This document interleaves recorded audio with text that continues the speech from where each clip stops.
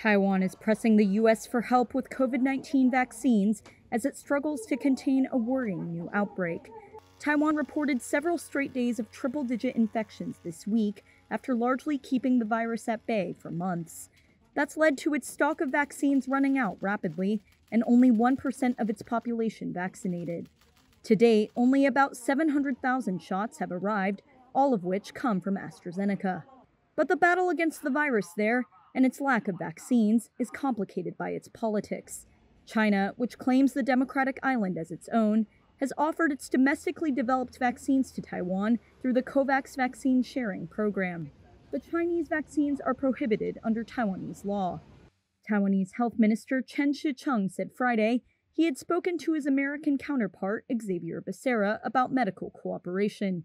Becerra, in turn, said he would forward the matter onto U.S. President Joe Biden. It's the highest-level contact between the two governments under the Biden administration. China's foreign ministry quickly condemned the move on Friday, claiming that Taiwan was using COVID-19 as a tool for political manipulation. The U.S. has no formal diplomatic relations with Taiwan, and Beijing regularly condemns any high-level meetings between Washington and Taipei. Taiwan has said it expects to receive a total of over 1 million AstraZeneca shots under COVAX.